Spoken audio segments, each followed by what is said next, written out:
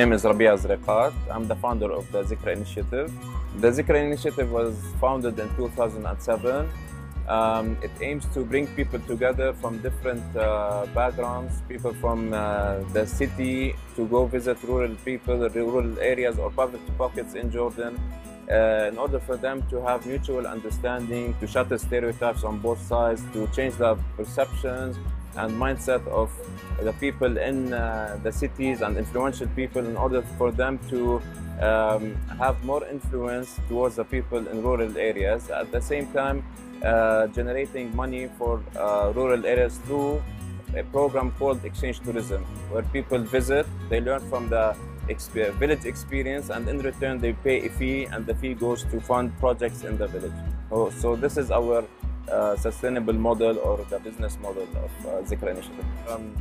Our slogan is "We exchange to change."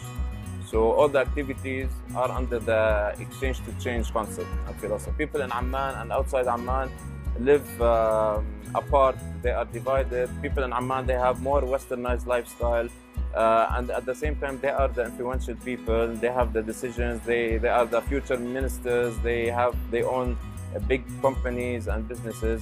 At the same time, people in rural areas, they are really marginalized, they're not really connected. People have different bad perceptions about each other.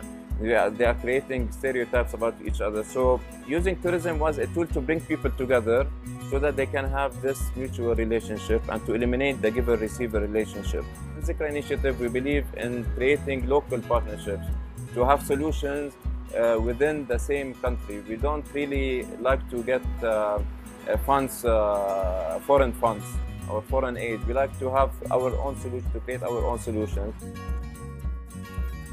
My motive is to not just sit and blame the government and the people for the bad situation. I wanted to change, and to see the change in my eyes, the way I want it to be and the way I think it should be.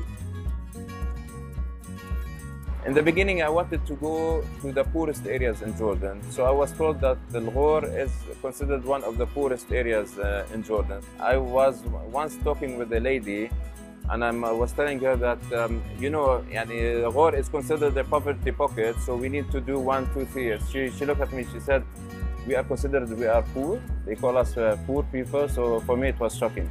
It made me think, who decides that they are poor or not. So it was a very interesting and shocking answer, because sometimes we go and we just have our titles and we have names, we call names, but do the community really believe in it or feel it?